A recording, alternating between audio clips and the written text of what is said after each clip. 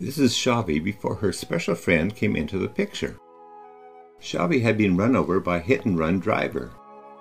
She had 2 broken legs and other injuries. 2 strangers took her to a vet to be repaired. Then Nina volunteered to nurse her back to health. After Shiva was well again, Nina realized her apartment was too small for the dog. She gave Shiva away to friends. They lived 200 miles away. In the meantime, Nina moved. Shiva missed her friend. She dug a hole under the fence and began to walk away. Shiva walked the 200 miles looking for Nina. Even though Nina had moved, Shiva found her. How can a dog navigate such a long distance and find someone who has moved? A researcher has a database of similar stories with 29 homing cats and 60 homing dogs.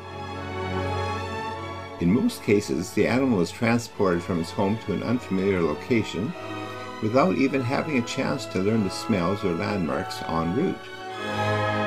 The Straight Dope website says the navigational abilities of homing pigeons are well known. It goes on to say, even more impressive are those of seabirds such as the albatross, which can fly home from as much as 4,000 miles away. Monarch butterflies annually migrate 2,000 miles from the Great Lakes to Mexico and back. Individual butterflies don't live long enough to make the round trip, but somehow the species as a whole knows which Mexican butterfly trees to return to every winter.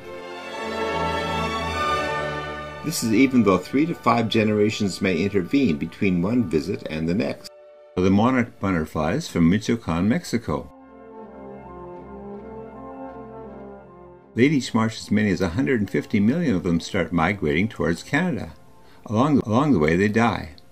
However, before they died, they laid eggs on milkweed plants. The eggs became caterpillars, which became pupas, which became butterflies. These butterflies continued on their way towards Canada. They died. However, before they died, they laid eggs on milkweed plants. The eggs became caterpillars, which became pupas, which became butterflies. After flying around Canada for a while, they knew their descendants must return to Michoacan in Mexico. So, they started flying south. They died. However, before they died, they laid eggs on milkweed plants.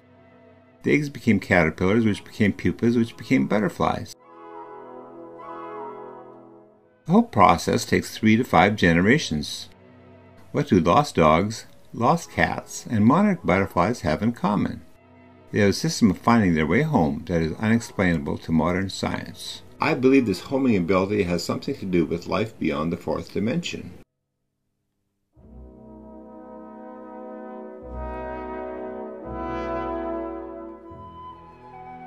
For more information, go to laserphoto.ca/lostdog.